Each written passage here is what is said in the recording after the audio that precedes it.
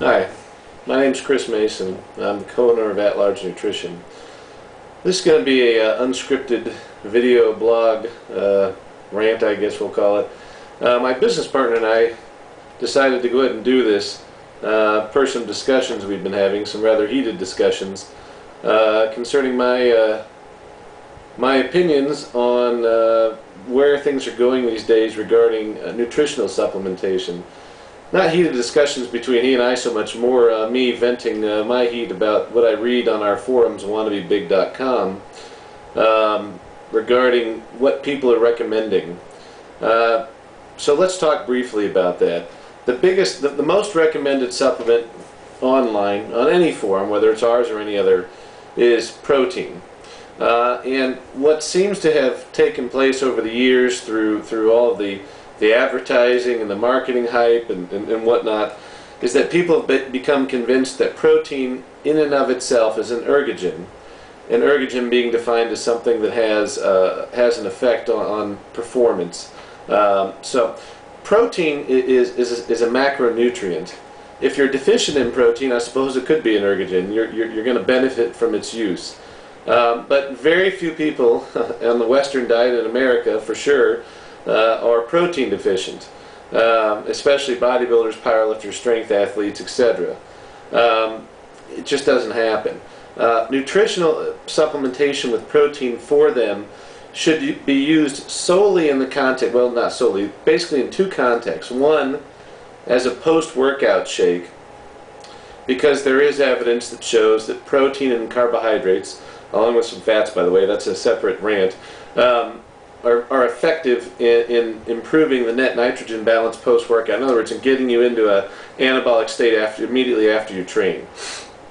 The other use of protein supplementation would be for someone on a hypocaloric or a low-calorie diet who's trying to lose body fat. Those individuals, a supplemental protein provides you a high-quality, low-calorie source of protein, so it fits into that equation. Beyond that, protein, you take protein, if you're eating sufficient calories and you ingest some additional protein, it's not going to do anything for your training. We sell protein at Large Nutrition. In fact, that's our #1 selling product, nitrine. And yet, I'm telling you right now, it's not an ergogen. You can use nitrine, like I said, in the way that I just mentioned. Beyond that, if you want to get big and strong, don't get protein. I don't care if it's our protein, somebody else's protein. You don't need supplemental protein for that purpose beyond the post-workout window. So you might want to have it to use it specifically for that. You don't get it and think it's going to work like steroids. In other words, people somehow equate protein to, I think, steroid-like gains. Not happening. Doesn't work that way. If you want to get big and strong, there are very few proven ergogens. Beta-Alanine is one. Creatine is another. HMB is another. Combine those three, like we did with our product results, and you have an excellent ergogen, a product that's going to help you get bigger, faster, and stronger. There's no question about that. In fact, you get additive effects by combining those individual ingredients. In other words, HMB and creatine and beta-alanine all can affect muscle size, strength, and they all will have that effect via independent pathways such that when you combine them, you get additive benefits. You get greater benefits than by consuming any one of the above. So, if you want to get big and strong, forget the protein. And it doesn't have to be our product. If you want to get another product, fine. But get creatine, get beta-alanine, get HMB, combine them. At a very minimum, creatine and beta-alanine.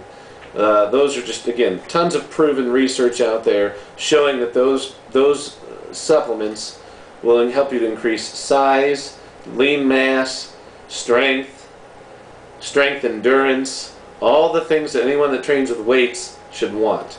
So, end of rant. I probably rambled too much.